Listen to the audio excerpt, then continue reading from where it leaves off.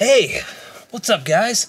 Brad here, aka Home Theater Gamer, and I'm in my home theater today because I want to talk about dynamic EQ and actually try to answer the question and figure out, is it helping your sound or is it hurting it? Well, let's get started, shall we? Oh yeah, that's not good. Oh boy.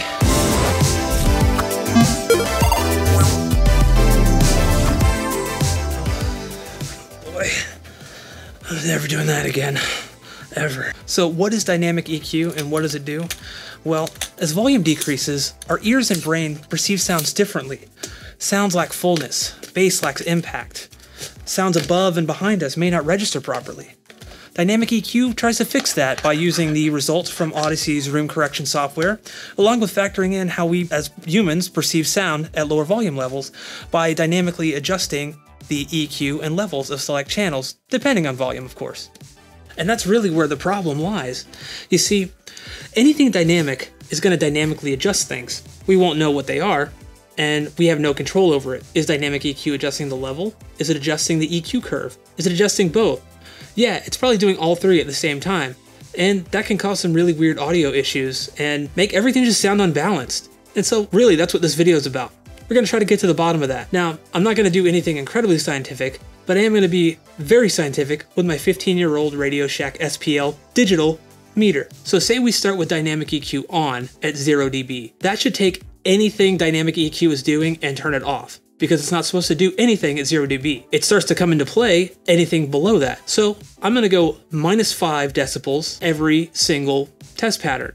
And we're going to see if things start to go kind of wonky and where they start to go kind of wonky. Now I'm going to separate these into the main channels, so left, center, right, right surround, left surround. I'm not going to do Atmos because I don't have anything that will test Atmos, and by using the internal test tones, you actually just completely get rid of all dynamic EQ and stuff like that, so that's not going to work.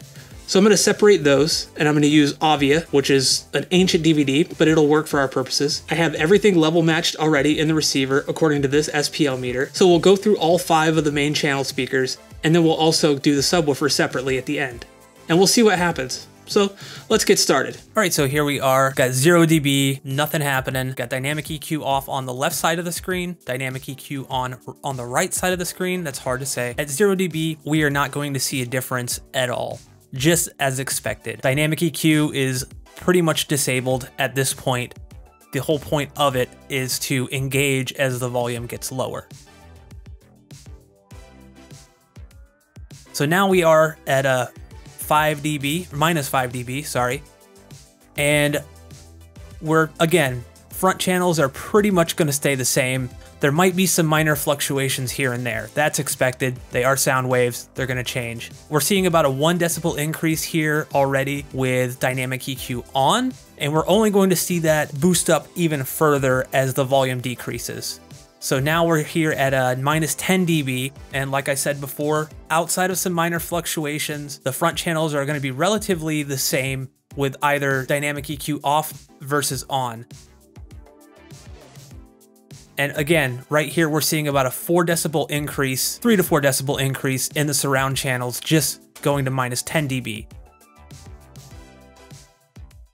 Now at -15 dB, again, we're seeing some minor fluctuations in the front channels there, and that's to be expected, again, sound waves.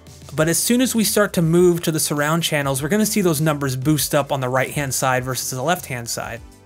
And this one right here, we're going from about 66 dB on the left to about 68 to 69. So that's a 3 decibel increase, which is pretty substantial. And now moving to -20 dB, again, like I've said already, front channels are going to relatively remain the same. We have some minor fluctuations. And then we move the surround channels and we're already at about 5 dB of an increase, 4 to 5 dB of the surround channels versus the front channels, which is going to create a very unbalanced sound, especially as you lower the volume, even though the way we perceive things is different. That's boosting it way too much, in my opinion. So again, we're at here -25 dB. We're going from 56 on the left to 61, 62. So about a 6 decibel increase, 5 to 6 decibels That's a very, very big difference between each of them.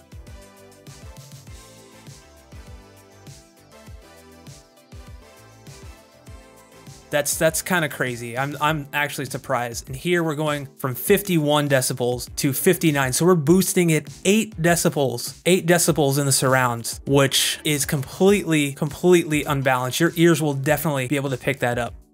Moving on to the subwoofer at 0 dB, it's pretty much neck and neck. There's no variation there, as we've come to expect from that. Now moving down to -5 dB, we're gonna start seeing a little bit more fluctuation. About a couple decibels boost already on the subwoofer. And then -10 dB, we're looking at even more fluctuations in terms of dynamic EQ at about 5 dB increase. And then as we move down to -15, again, we're looking at about a 5 to 6 decibel increase there, fluctuating because the low frequencies have a really hard time with the SPL meter. Again, -20 dB, we're seeing well into the 7-8 decibel region of boost. -25 dB, we're seeing again about a 10 decibel already. It's pretty pronounced there. And then moving finally down to -30 dB, we're at 51, not even registering on the left, and we're hitting at about 62 dB, which is insane. So, what's the big takeaway from all of this? Well, for me personally, I will not be using dynamic EQ at all now or in the future. It really messes with the overall balance of the system. Even at -10 or -15 dB, it's boosting those surrounds and the sub far too much for my taste, and really throwing off the balance of the entire system. A balance that I do work hard to make sure is correct. I run Audyssey, I make sure my crossovers are set properly, I make sure that I level match each speaker manually, because sometimes Audyssey can get it wrong. Just for me, I do work hard to get all that stuff right, and for this to kind of come in and just really change all that dynamically with zero control on the user's end other than the reference level offset, I personally would not recommend it. Now with that said, if you do use it, no judgment for me. I mean, sound is highly subjective. What sounds great to somebody sounds terrible to the next. One man's trash is another man's treasure, as the saying goes. I personally think it sounds terrible. I have used it in the past, and it does muddy up the sound mix quite a bit, especially if you listen at -15 dB, which I think a lot of people find a comfortable volume, maybe even -20. It's really boosting those surrounds